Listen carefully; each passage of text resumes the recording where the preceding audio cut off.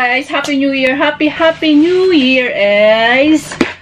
What's up everyone? And thank you for coming back sa aking mamunting channel again. And today's video guys, ay kamusta pala ang inyong mga New Year? Sana naman wala masyadong mga naputukan ngayon. Hindi tayo masyadong nagpaputok. And yeah, enjoy lang ninyo ang New Year.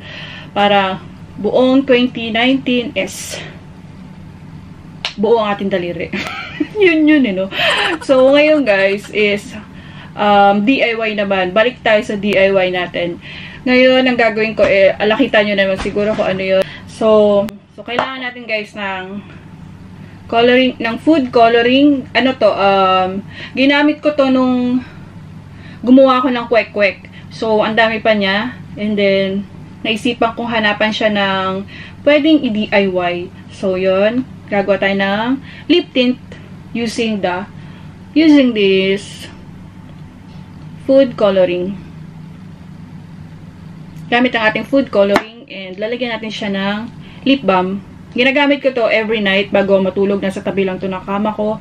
And kailangan natin ng kahit na anong container guys na paghahaluan. And dito ko siya ilalagay mamaya kasi wala ako nung yung ruler. Meron akong lip tint. Ito, yung Samyang. Hindi pa siya ubos kasi minsan ko lang siya gamitin. Minsan lang ako gumamit ng lip tint din kasi alam nyo naman, yung lips ko is black. And sabi ng nanay ko, asset ko daw yan. Oh, bata pa lang ako, asset na ako, no? May isa pa akong lip tint yung galing kay, kay Mildred. So, hindi pa rin yun ubos. Dito natin siya mamaya ilalagay. Yan. And kailangan natin ng panghalo. Toothpick or kahit na ewan ko bakit may toothpick ako dito. So, and ano pala guys, ang mainit na tubig. Kailangan natin mainit na tubig. Medyo huli na to guys. Alam ko nag-trend to mga 2018, 20, mga ganun. And hanggang ngayon naman siguro maraming gantong gumagawa and talagang love na love to ng mga bagets ngayon. So, kung gagawa ay maglilip tint man kayo guys sa labas na ng school kasi alam ko bawal sa school pagka ka pa lang mga high school ganun, elementary, bawal. Gamitin nyo na siya pag sa labas or pag college na kayo. So, yun lang. And, yeah, kailangan natin ito. And, at ito muna. Kuha muna tayo na itong aking lip balm. So, ito siya. Ano pa siya? Nivea, guys. Ayan. Ang haba pa niya. Ito na lang pampuputol ko. Konti lang, guys, ha? Mga ganito. Kuripot. So, depende sa inyo, guys. Ala, ang dami. Dami. Yan mo na yan. Ang dami. Oh my God.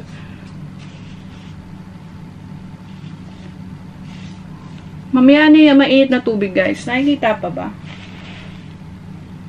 Mamaya mainit na tubig kasi pinapainit ko pa siya. Para talagang mainit. Para hindi ko na siya muna tatanggalin. So, na siya. Na muna natin siya durugin. Dudurugin ko muna siya bago ko siya lalagyan ng iba pang ingredient. Ano lang naman ang ingredients nito, diba? Tubig siya yung coloring, food coloring. Pwede rin kayo gumamit, guys, na ng powder na food coloring. Depende sa inyo. So, yan. Madali lang siya kasi medyo mainit dito sa kwarto ko Tapos, wala akong electric fan. So, ayan. Nagkalat-kalat siya, no? So, ayan siya. So, pati yung aking maliit na mesa is DIY din yan, guys. Inanuan ko lang siya. Binalutan ko lang ng tissue. So, ilalagay na natin tong ating food coloring. And depende sa inyo kung gaano karami. Ang nga pala nito guys, in the shade of, may shade, cherry red. Cherry red siya. Init guys, grabe, uy. Tapos, panghuli ko nalalagay yung mainit na tubig. Tama ba? Pwede naman siguro. O, ganyan. Isa, dalawa, mga 3 lang. Hindi ko siya pinuno guys, yung kutsara. 3 Tansya-tansya lang guys ha. Tansya-tansya. And dadagdagan natin siya ng lip gloss. Oh my god, sayang aking lip gloss. Huwag na, magagamit mo rin naman siya. Ang gamit ng lip gloss guys is para ma-moisturize yung ating lips. Hindi siya mag-dry lang. And kung meron kayong aloe vera gel, or petroleum jelly, pwede siyang gamitin guys.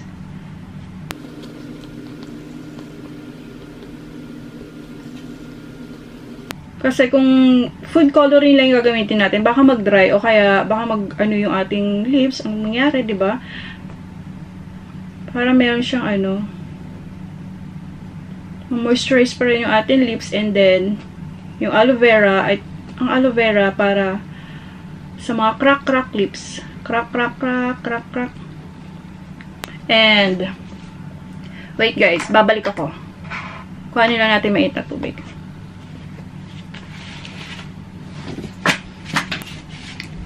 So, yan na guys. Siguro, ang gawin nyo guys, unahin nyo yung lip gloss, tapos, nyo na ng mainit na tubig. Kasi, nag-ano siya, oh.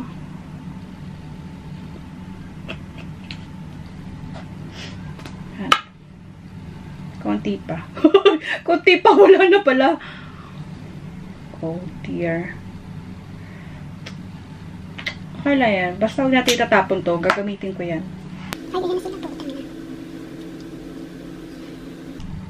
So, eto na siya guys. Look. Look. Ganda ng kulay niya. May pagka pink. So, depende sa inyo kung anong gusto nyo kulay ng coloring guys. Food coloring. Kung gusto nyo yellow, blue, depende sa inyo. O, diba? Ang ganda niya.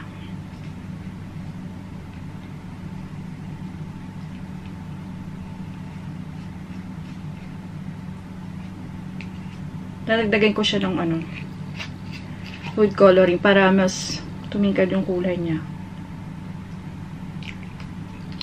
Dami.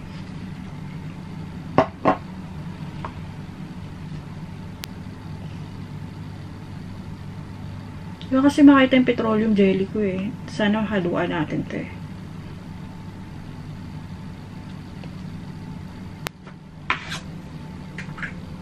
Sasalin ko na siya.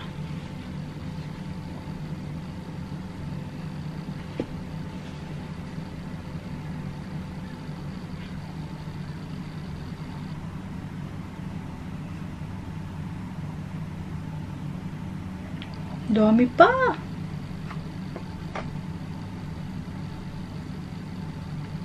So, ito na siya, guys. So, yan, guys. Tapos na. Yan. Ito na siya. Dito na siya. And then, kailangan nyo rin pala ng cotton buds kung wala kayong yung brush para sa lips. Hindi kita kailangan kayo. Hindi nga dyan. So, yan. Commercial lang yun. Kailangan nyo nito. And, yun nga, patry ko sa lips ko na medyo may itim yung, yung gilid. So, yan. Wala akong kahit na guys. So, wala rin sa mukha ko, maliban sa aking mata, ilong, at labi. So, ayan. Ito siya. So, yung kulay niya, guys, is ganyan.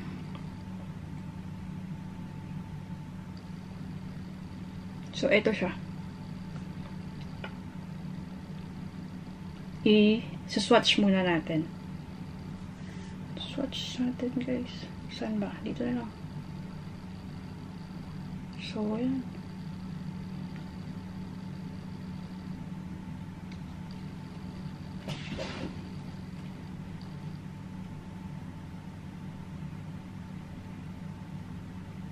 Yan yung kulay niya, guys. Red.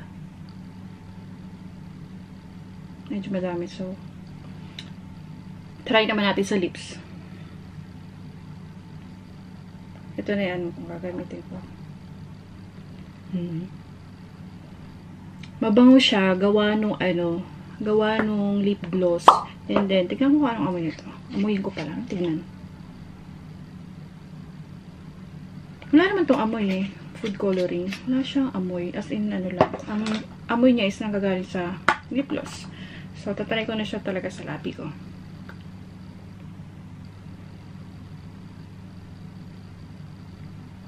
Wala.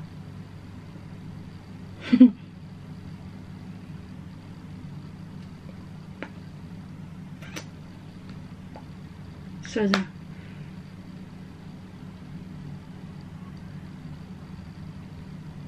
siguro pala. Taray. Wala pagkakaiba sa sa lip tint na Sobrang niya guys, so. Maganda ba? Magiba sa akin, Brad. Oh, di ba?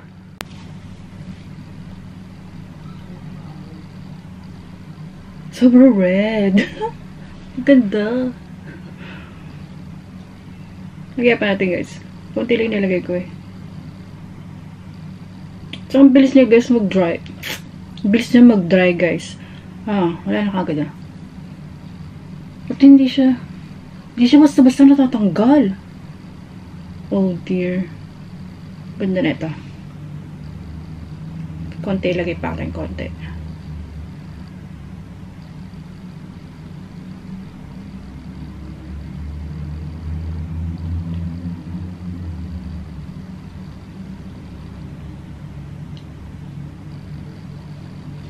Ang ganda niya. So guys, dahil nga black yung gilid ng aking labi, nilalagyan ko yan ng nilalagyan ko siya ng lip liner. So, ayan. So, dito lang siya sa gilid. Ang ganda niya guys. Lagyan pa konti. Na-addict.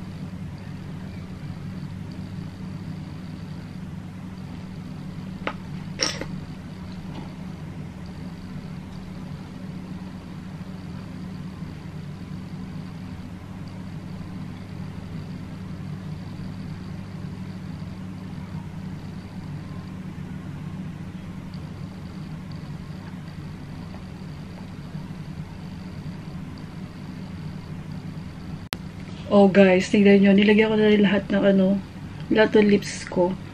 Lahat ng lips ko, buong lips ko. Buong labi.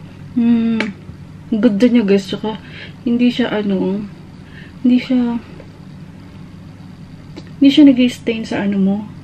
Pag once na natuyo na siya, tingnan mo, natuyo na to. Tatry naman natin siya sa ating cheek. So, wala ko kahit na sa akong kaka-shower ko lang din eh. Yan. So, gagamitin natin. Medyo pa rin yung black doon sa gilid ng lips ko. So, wag nyo na yan. Kasi nga, asset ko nga daw yan. So, gagawin natin yung kabilang, ng cotton buds. Bakit nakabukod?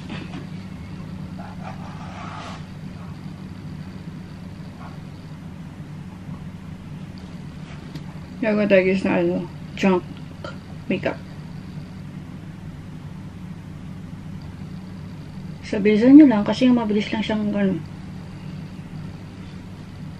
mabilis lang siya mag-dry kaya agapan nyo.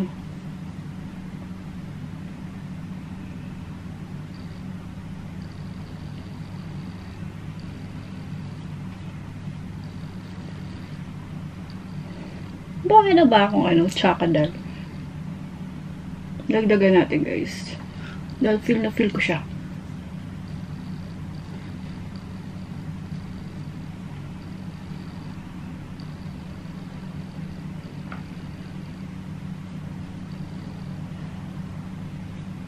Ganito daw maglagay na Tapos lagyan natin ito.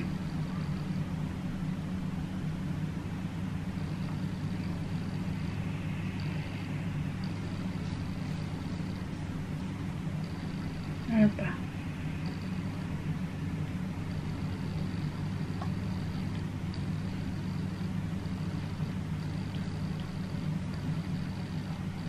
Okay na ba? Sobrang, mukha na ako. Mukha na akong tsakadal, guys. Wala. Nasobra na ito.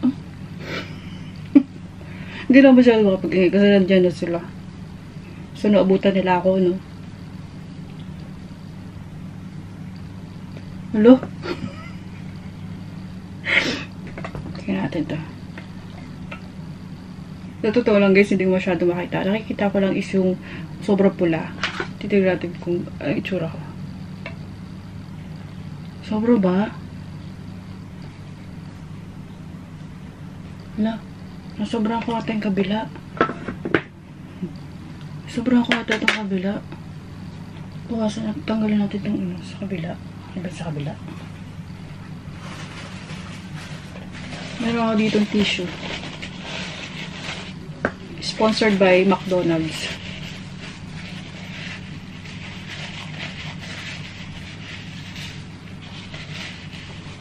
Oh, wait.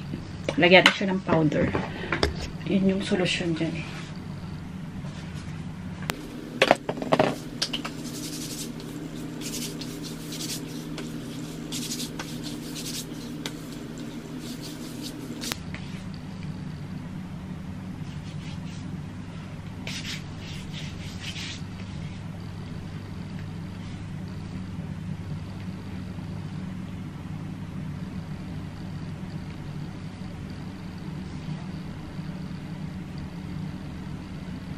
Ganda ba? Ganda ka, te. Ganda ka. Ang ganda niya, guys. Oh. Sobrang natural niya. Ano niya?